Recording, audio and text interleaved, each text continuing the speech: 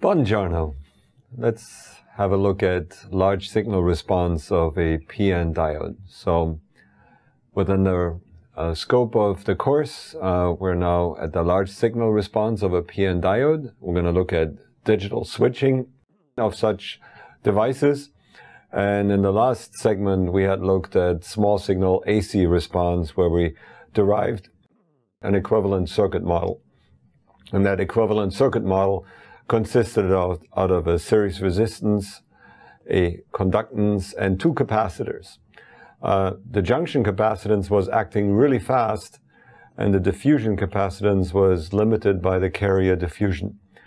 A couple of lectures back, I chose to show you a sort of an equivalent of a body of water that is being filled by a river, and that can have generation by rain and evaporation, etc. Now, I like to appeal to your sort of physical intuition that this large body of water will probably not react extremely fast if you were somehow able to reverse the flow of the river. You can imagine that there will be some, as you reverse it, there will be some longitudinal change in a wave that you can detect, but the body of water will not suddenly empty out. So just like that, a capacitor cannot just empty out, and there will be a response time, and that response time will probably have to do with a slower diffusion capacitance in the system, rather than the really fast dielectric response that we have seen on one part of the AC response. So, that being said, we're going to introduce something called the charge control model, and then look at on and off characteristics, and then rederive the PN diode equation from this charge control model. So that being said, let's step forward and sketch again this IV that we have seen before. And imagine that we have a certain bias here, and we, at first, just for argument's sake, we ramp down the bias really slowly, and we imagine that the system can respond. And it just follows roughly the IV as if there was nothing. It's just like a DC response. But let's imagine we have a digital circuit where we can switch the signal rather rapidly, and what would we measure on the diode? So let's imagine that we actually transition very fast and change the signal on the diode really fast. So what happens is actually the diode responds in a way that doesn't follow the exact DC IV. In fact, the voltage will stay constant for a while, and the current can change sign. So that is analogous, in a sense, to the potential energy in our lake cannot just dramatically change. So the potential in the lake cannot change instantaneous, but you can change the flow by valves overall. But the overall response will be slow.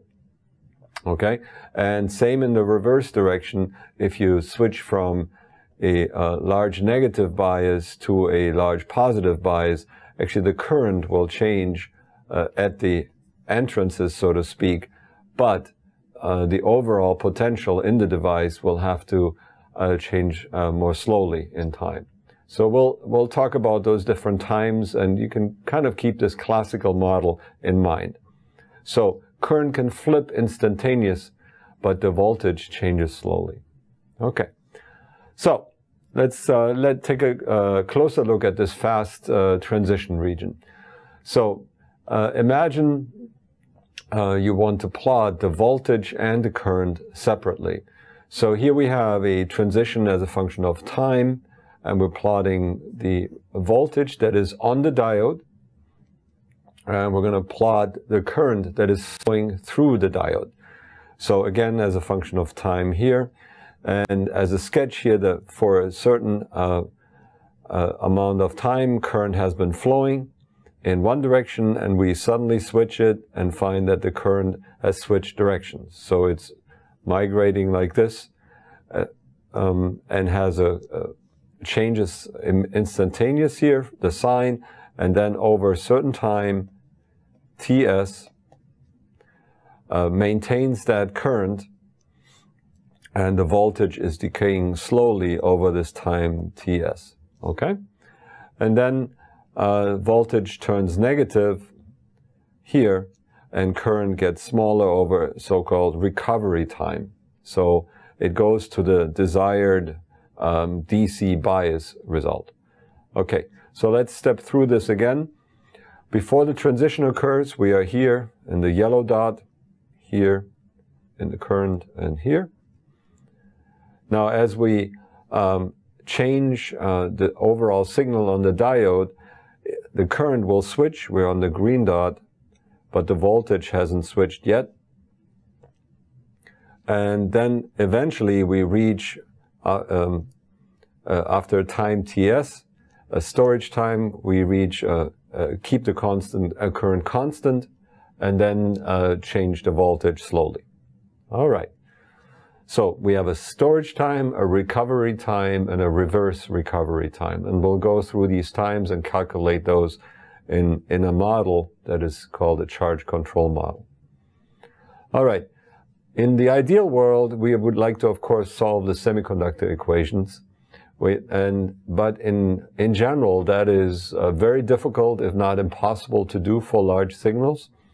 And what is being introduced is something called this charge control model. So rather than dealing with the overall electron distribution in a significant amount of detail, what you do is you lump up the electron charge that is on the minority carrier side and lump it up in, say, an electron charge, and look at the overall charge that is in your capacitive element, like this lake.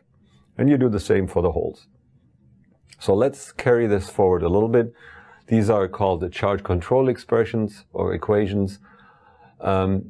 And you introduce those as approximations because it's really hard to get analytical expressions. And remember, a lot of this was done in the 50s where there is no computing. And again, we're doing this to gain insight into the device rather than numerical accuracy.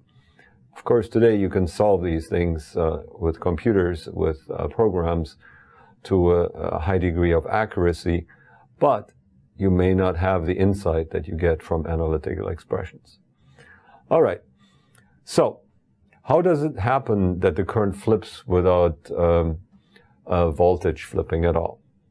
Okay, so let's consider the forward bias right now. We'll start with that, and then eventually we'll switch the signal. So we had calculated in the past that as you are here on the minority side, same axis here, so call that 0,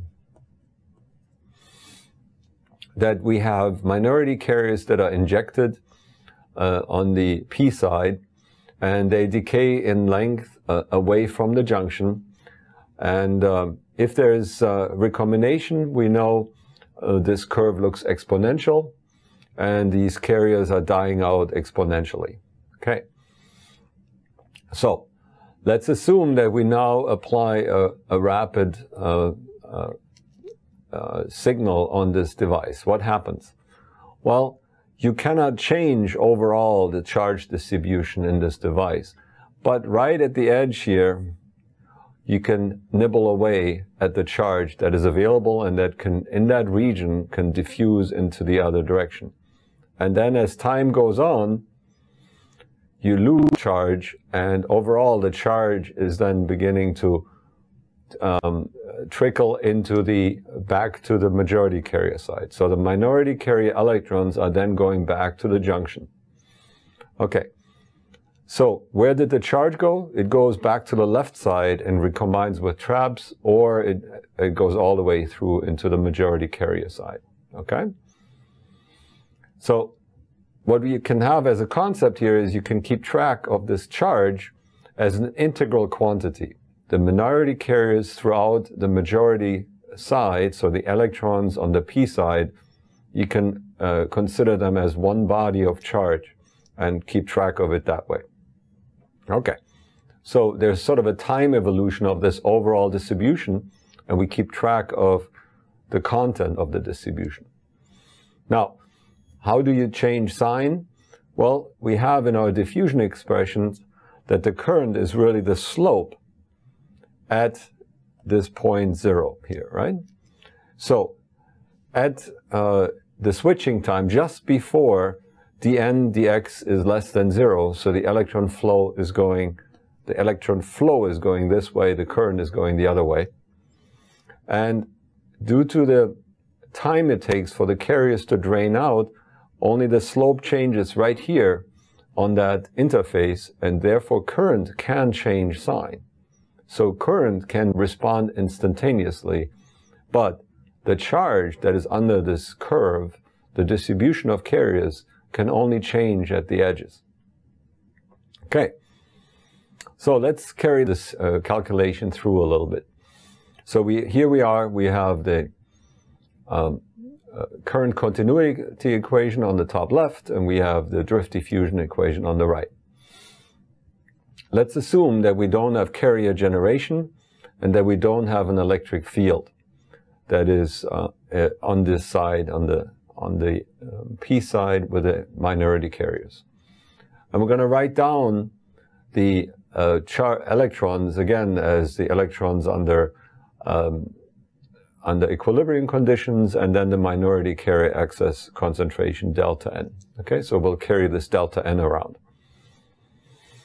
And we'll carry the usual diffusion equation that we have looked at in the past. So we look at the time evolution of this excess carriers with a diffusion coefficient, and we have already derived that this excess carrier rate is going to decay in time with a minority carrier lifetime. So this expression should become rather familiar to you by now.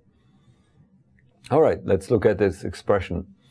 We're going to integrate this overall expression on the left and the right in x and along from 0 to the length WP. Okay, that'll give us the total charge that's in the system if we multiply with Q and the area A. So that's what we're going to do.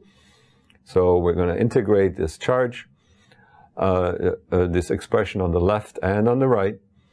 So nothing fancy has happened yet. All we did is we multiply also by Q and by A. Okay? All right. So now we identify that this total integral running from 0 to WP over just delta N is the stored charge that is in the majority carrier side. So that's the total excess charge delta N integrated over the whole region. Okay? We identify that with Q. Okay? So we pulled it d dt out of here, and we end up with a Q, and we look up what is happening to these expressions here. Okay? So clearly this translates into this, and we associate the first term here with current going out, and the second term with the current going in to the device at particular sites. Okay? So we did the integral over this term, and then we have an integral expression on the left boundary of the on the top boundary of the integral and on the bottom of the integral. So now we have two terms in there of the integrand, and we have, of course, the recombination term as well. So we can identify this expression now as in a form like this, where we look at the total charge as a function of time as the difference current of current going into the system and going out, and of a relaxation time. So the total charge that is building in the system is the net electrons flowing in minus the recombination. Okay, it's again a rate expression for the overall charge in the system. All right, so that's the charge control model. It's really, in a way, the classical analog of water in a system. So it's very similar, except you have, something called recombination. You can find the equivalent classical model for water as well. Now we're going to look at turning the devices off and on and derive some expression for it. I'll do that in the next section. See you then.